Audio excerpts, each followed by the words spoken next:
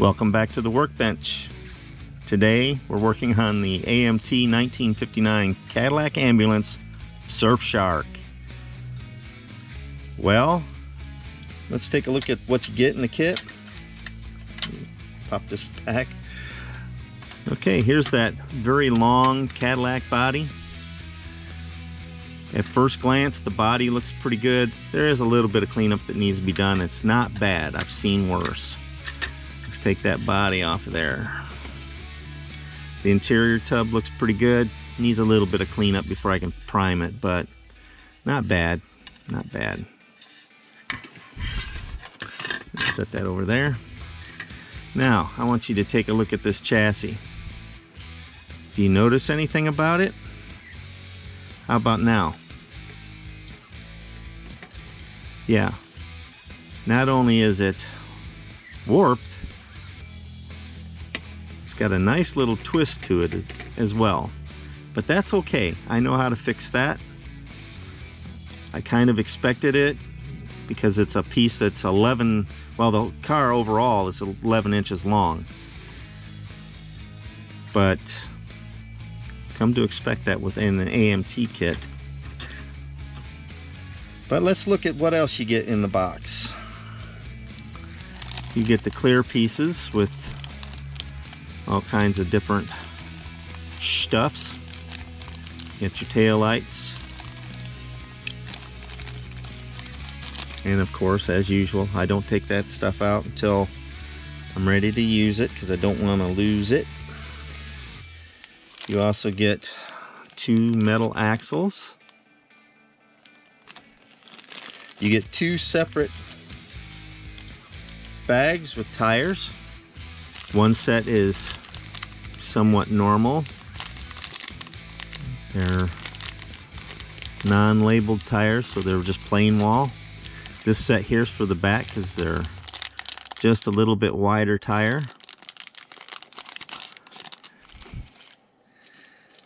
Up next is your chrome tree. It's your roof lights that go up here. Antennas, mirrors.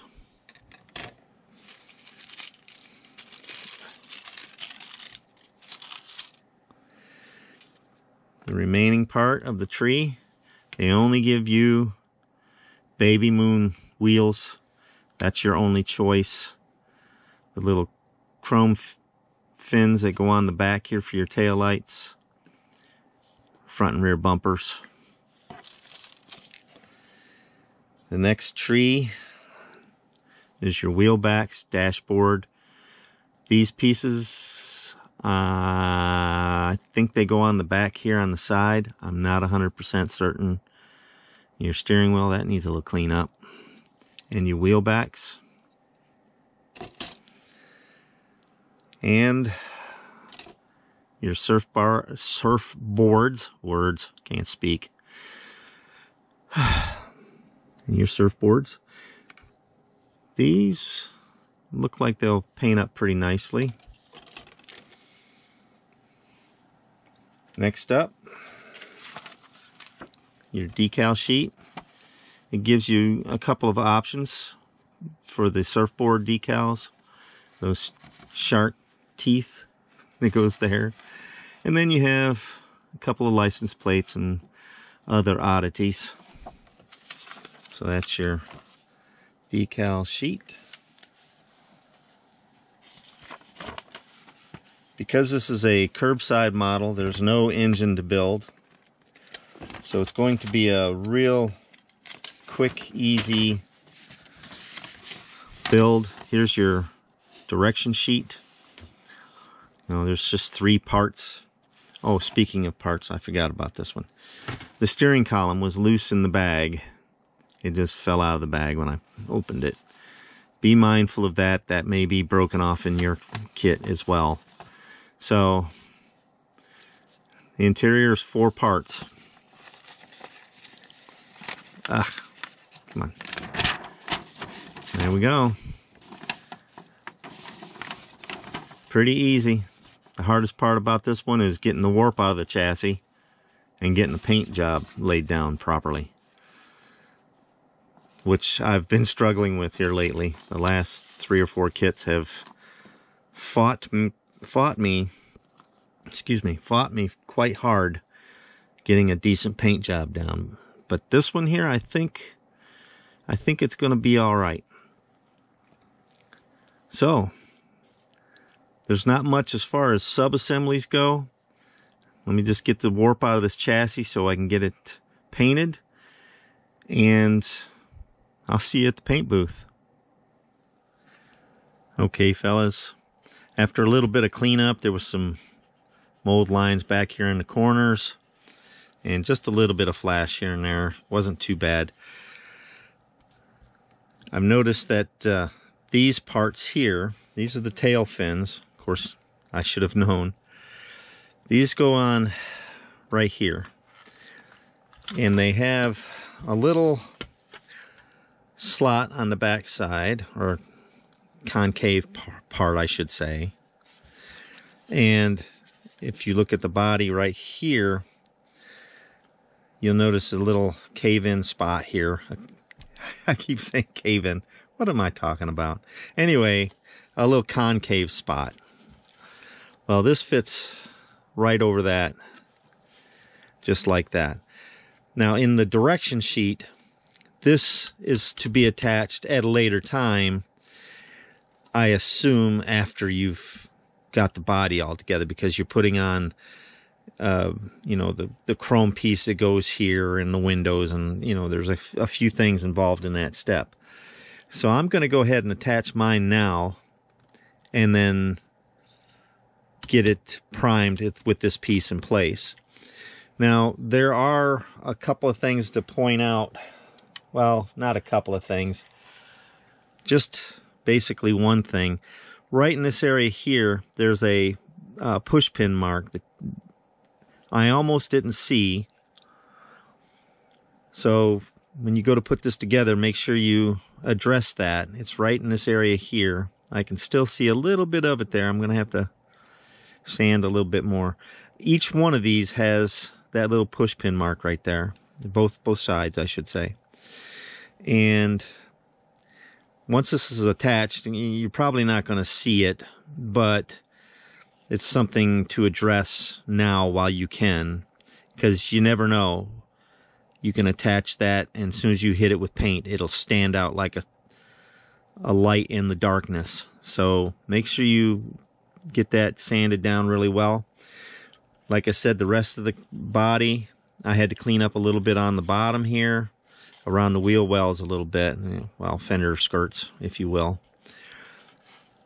Where those mold lines were back here, they were also up on this lip here, so make sure you sand that really well, and to get that, you know, get that mold line out of there.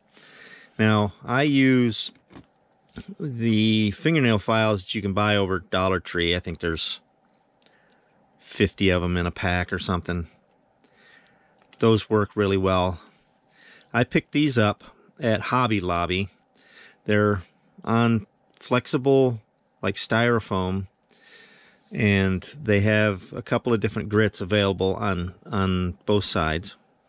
Those are good for getting in these contour shapes here, because this doesn't really work really well. It's too stiff. But this is small enough where you can get into those shapes really well and get those mold lines taken care of before you go to paint. Now, our kitty cat friends in the house here, one decided to jump in my lap today, and now I got cat hair everywhere, as you can see back here. Don't worry, I'll take care of that before I put any primer on this. So let me get these fins attached, and we'll head on over to the paint booth.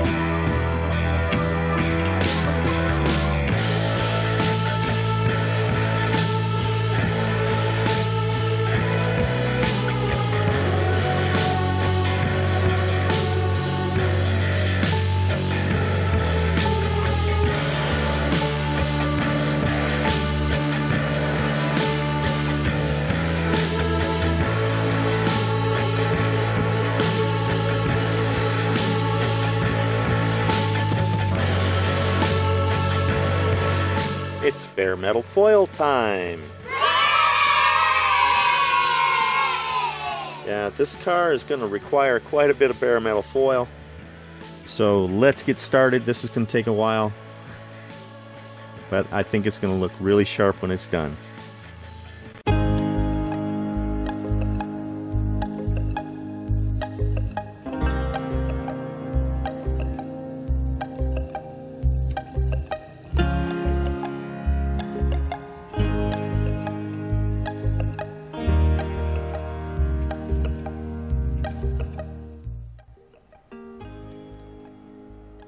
Alright, got the bare metal foil done, and man, let me tell you, that was the most intense bare metal foil I've done in a while.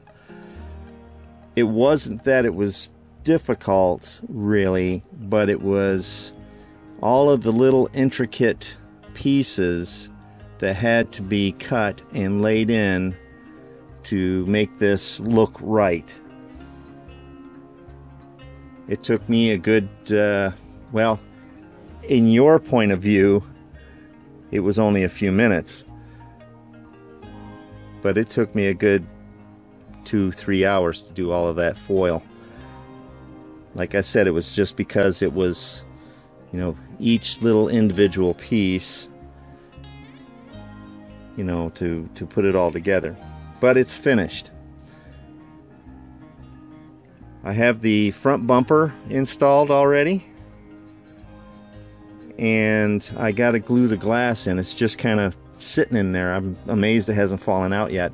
But I just got a few more things to put together, and something interesting. I believe this, well, I know that this kit was also the Ecto-1 from Ghostbusters, and here's some of the proof of it. They have these somewhat modern light bars, but they only have the tops. They don't have the bottoms to mount them on the car. So, yeah, that was kind of neat. That was right in the center of the window glass. As you can see, I've got the interior all finished.